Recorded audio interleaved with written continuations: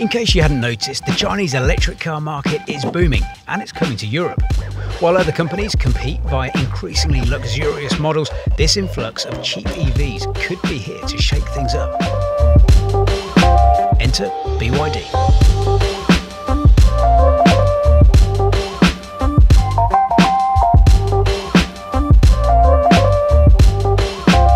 Welcome to the BYD Atto 3. Now, if you're wondering, WTF BYD stands for, it's Build Your Dreams. And it's a Chinese brand, and if you haven't heard of them, you're gonna, because they are selling loads of these, and they're one of the biggest EV manufacturers on the planet. So, watch this space. Now, BYD actually has a fantastic heritage in the world of batteries and designing them, and they also do a lot of public transport like buses. So if you're a little bit apprehensive about BYD, fear not, because these guys have got quite the pedigree when it comes to designing electric transport. Now, they say that in terms of beauty, it's what's on the inside that counts, and it certainly bodes well for this car because the interior is fantastic. I'm not a massive fan of the exterior. It's fairly non-offensive. They haven't really gone for it in terms of style and making something that really stands out on the road. I'm Rick Bullemere, and today we're mostly driving the BYD Atto 3. The version we're reviewing has a maximum DC charging rate of 88 kilowatts and a 60 kilowatt hour battery, giving this compact SUV an official range of 260 miles. It does 0 to 60 in 7.3 seconds and has a top speed of 99 miles per hour. Apparently, BYD have designed this car to make you feel like you're in a gym. This is supposed to be like a kettlebell, treadmill, dumbbells or something like that. But for me, it's definitely more like being in a fighter jet. We'll explain that noise in a bit, but a couple of things that really stand out.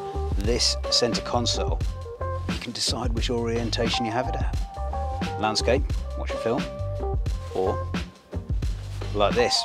Also, other things in the cockpit.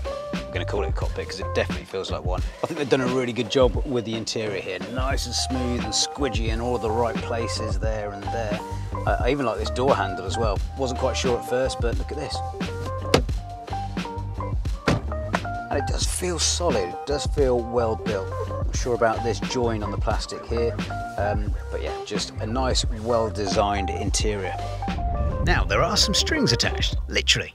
If you're musical, here's a feature you might like. But can you name the tune?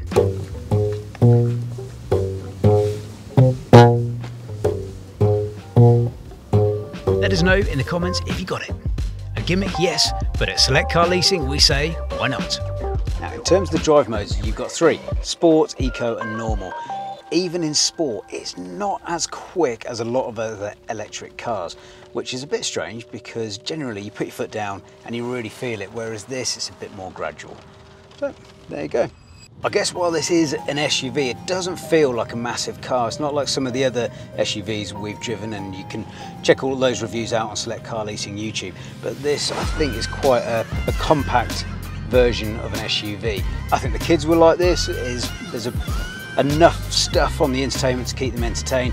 Plenty of room in the back as well. The camera lads were in the back earlier and saying plenty of footroom and headroom as well. Now, I know what you're thinking, can you get your mother-in-law in the boot of this car? Well, obviously we did that test as standard, and you can. And Dean fitted perfectly in the back with a cup of tea. And thank you very much, you are a good sport and the best mother-in-law I've ever had. The boot space with the seats up comes in at 555 litres, and with the seats down 1,338 litres, which is pretty good, passing both the mother-in-law and the golf club tests. But only just.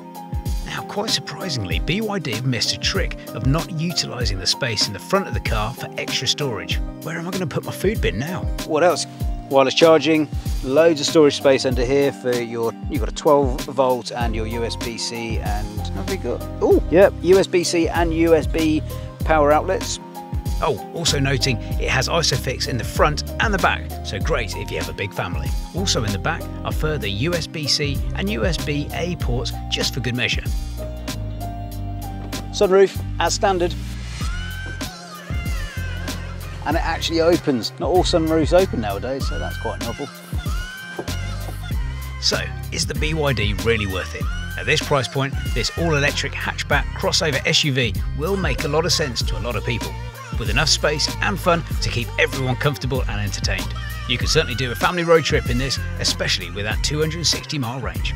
But if this EV doesn't float your boat, check out our other reviews on the Select Car Leasing YouTube channel and head over to selectcarleasing.co.uk to see the latest electric deals.